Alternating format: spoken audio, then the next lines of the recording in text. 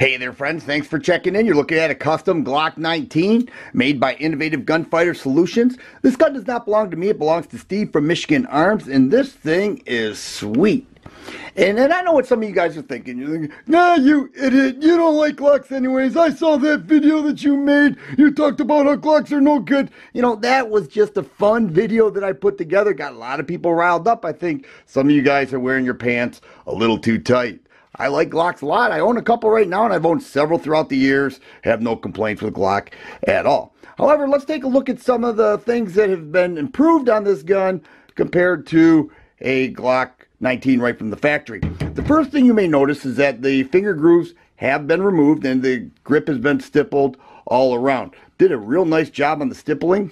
And another thing is that they added stippling right here where the weak side thumb can just kind of feel it and know exactly where to rest when shooting. The only company that I know that does that from the factory is CZ, and here's my PO7 duty, and you can see right there that they added some stippling for the weak side thumb. I think that's cool. They don't add that with the Glocks right from the factory.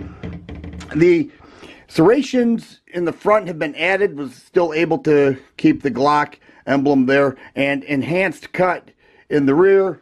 Nice, good feel to it. And by the way, this gun is unloaded. The rear of the slide was milled out to add this optic. Now this is a Trijicon RMR. It goes about $500.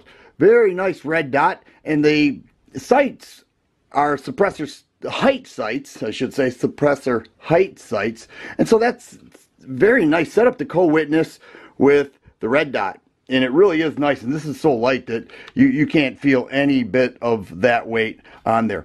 The mag release was cut out here, and here you can see the difference between the factory Glock and the Innovative Gunfighter Solutions, and I think it makes a difference. You know, you just kind of run your thumb here, and very well put, very well cut out, so it's just very easy to grip with your thumb when releasing the magazine. The trigger is the coolest thing, though. I have to say, first of all, it looks great. It's a little bit lighter, right around 4.5 pounds. It does have a trigger bar in there, but I have to say, it's very crisp, and the reset, it's like nothing right there.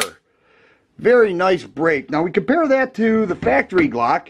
There's nothing wrong with this trigger at all. Goes about 5.5 pounds. And there's your reset. There's your full position. But the Innovative Gunfighter Solutions, that pound lighter and that nice crisp break just really feels good. When you fire the gun, you can just tell that that trigger is so nice. Overall, I think they did a great job. And it looks great. Now, you're looking at about $1,000 worth of work, probably more. The optic alone goes for $500. So you're looking at an expensive gun here compared to right from the factory. You know, choice is yours. You put whatever you want into your guns, and hopefully you'll get out of them what you put into it. The holsters that I like the most are multi-holsters. That's what this is. Steve got this to fit his RMR.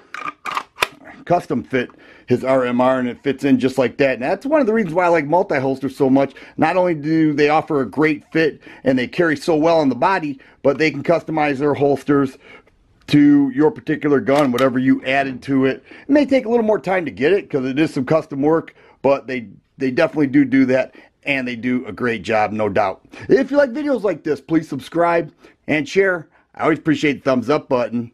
Thanks for watching, and you guys be safe.